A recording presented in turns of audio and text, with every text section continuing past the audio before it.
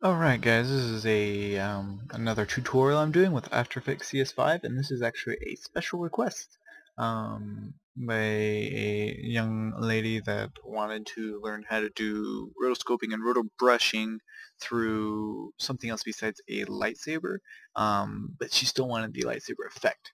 So what I ended up doing is I do not have a Chinese hand fan, and that's what she wanted. Um, I don't have one laying around, and I don't know where exactly I can buy one. So what I'm doing is went online and got some footage, some HD footage, which is what you see right here. This is just kind of free to use stuff.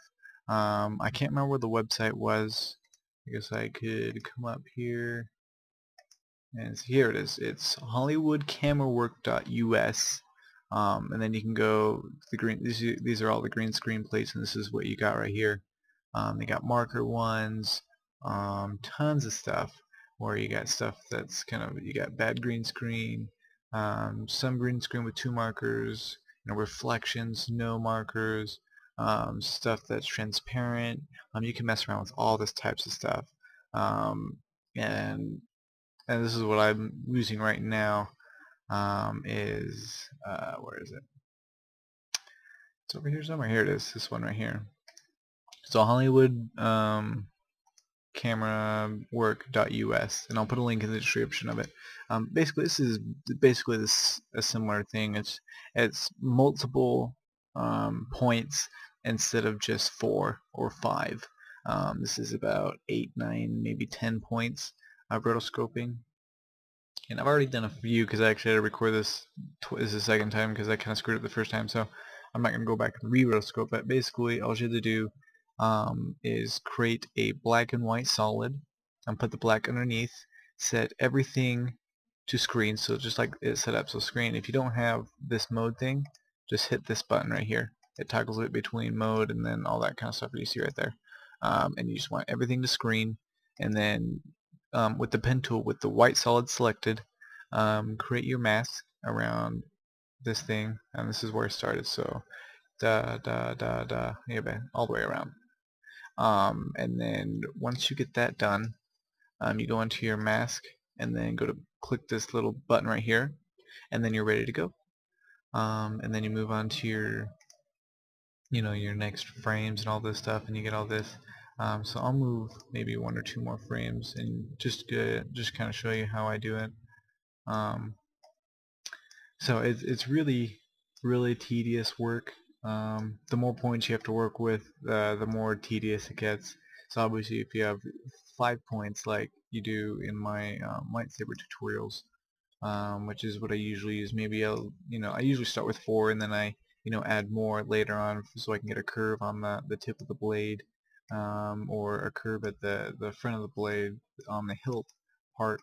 I'll add on that later, but this is just crazy stuff right here. You have to pretty much start um, like this, and this is a lot of stuff. And I saw stuff like this on the Star Wars Episode 3 bonus features, where they were doing this for green screen capture, making sure they were getting everything from Anakin's legs and part of his body and his arms off part of the set for the green screen, and they were doing probably 15, 20 points, and, having all this um, different points to work with. So it's crazy, and they do 1,000, 2,000 frames a day of just that. And so rotoscoping is a really tedious job, but if you don't mind it, you can get into the field really quickly, because you can get paid real well doing that. So now that I got a couple frames that I showed you, just kind of watch me go through all that. And after you have your whole sequence, I'm not gonna do the whole sequence because that's like whatever 7 frames or 7 seconds times 30 frames that's a lot. So I'm not gonna that's around 200 frames, 210 frames. I'm not gonna go through. I'm only gonna do it because that'll take me forever, and frankly, you don't want to sit there and watch me do that. I'm gonna quickly show you the effect how to do it. So with all this, you go up to Layer, New, and then Adjustment Layer, and then put that underneath your stock footage, and then also put that as screen wherever that there it is. So it's all screen under the mode, and then we're gonna do an effect, blur and sharpen, and then fast blur. You can use whatever blur you want. You can kind of mess around with it, or do whatever you want. Make sure repeat edge pixels is checked, and then start off with a good old 1. Oh, and then you can turn that back on. I had it off. It's just I have it off so you can kind of see what you're doing and everything. And basically, adjustment layer is going to affect everything below it. So with your adjustment layer, make sure it's selected, not the effect selected, just the layer selected. Duplicate it, and then you get this. And then just move on. Hit 5. You increment it up. It just makes it so it's more blurry. It looks better and all that kind of stuff. Make sure the layer selected again. Duplicate it again. Put it up to 10, and you're just gonna do this over and over again, until you get a good fuzziness. It's not gonna look as good as like the lightsaber one is, and there's some things you can do with this. You probably can go into here, select the mask. There's probably some things you can do.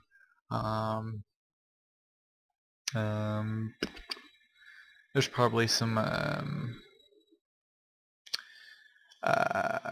what am I trying to think of? Smoothers or something around here. I'm not really sure what those would be. Maybe expression tools, but distort somewhere where it just kind of smooths it out. I guess right here you can. I'm stupid.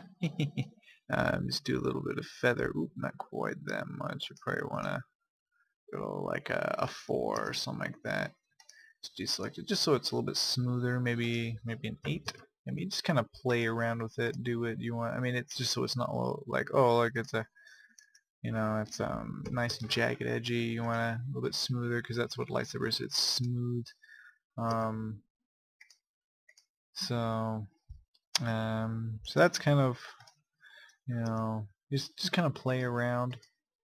Just kind of play around until you get what you want, and once you get to that point of you get that nice glow right here. Oops, I forgot to add that onto that. So I got that. You can add as much as you want on there. This will be the last one, and I'll go to 20. So after I got all that done, now you move on. When you're on the very top one, go to Effect, and then you want to go to Channel. Is it Channel? Man, I haven't done this in a long time. Color balance. Right there, just color balance. Bring it on here. If you want a good old red blade, you want to change it. And then red there.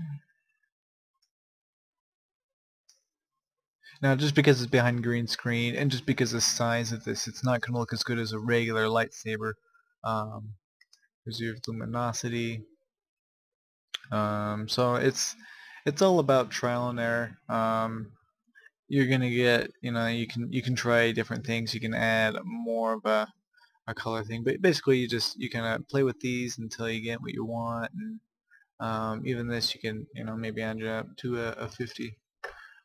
Just really good glow, and obviously because it's the green screen, it's not gonna look as good as if it was actual footage.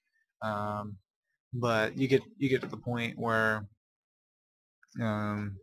once you add your footage, it's gonna look a lot better. But it's, again, like I said, it's not gonna look as good as a nice 1-inch diameter lightsaber blade where it's nice and thin, and the color just it looks good. So this right here is probably about as good as you're gonna get. I mean, you can play around with some stuff and get to the point where it does look decent, and this is about as decent as I'm gonna go for at this point.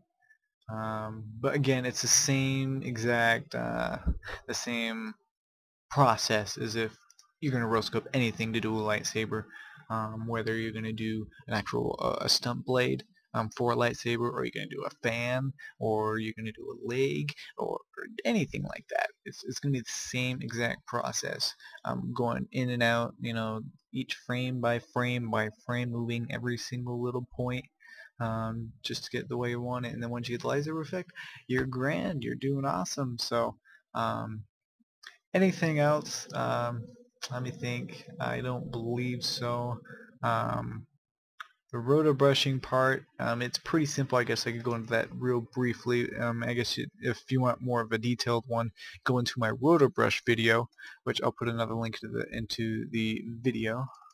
So basically, double click on your composition. You just double click right here, and it opens up this layer, which I actually opened up the bright, layer. There you go. So I clicked on that one. So then you get this, and when your roto brush is selected, to make it bigger and smaller, you just hold it. You control left click, and drag left and right. It makes it bigger and smaller. Once you get the size you want, you can hold green. It selects whatever you're selecting. So like if I did this, boom, it basically does that. Oops, wrong button. So you can do that. Okay, something's obviously messed up, but I got some sort of frame rate mismatch thing that I have to change in my comp settings. Change up to 30. There you go. So then you get that, and it kind of guesses and everything. And then to minus, you just hit Alt, and select whatever, or deselect whatever. So like you do that, and you can go through the hand, and it kind of guesses. And for some smaller areas, you control click and move left, and then you kind of a little bit finer options right there, and there you go. That's the roto brush tool. You want deeper insight to that, there's a video for that, and I'll link it in the description. But thanks for watching, and I hope this is kind of what you're looking for. Here you go, right here. This is what the actual blade on a black background. That you got that. I guess the roto brush was a good part to do, because that's what the blade is going to look like, the nice red glow, wherever you want red, green, blue, purple, orange, yellow, whatever you want. You can try that out with, but that's basically what it's going to look like behind black. Behind actual footage, it's not going to look as good, depending on if it's light or dark in the surrounding area. So thanks for watching, and I hope this is what you wanted. Any more requests, you guys can just send me a message on YouTube. Just send me a message, and I will try and get to that. So thanks.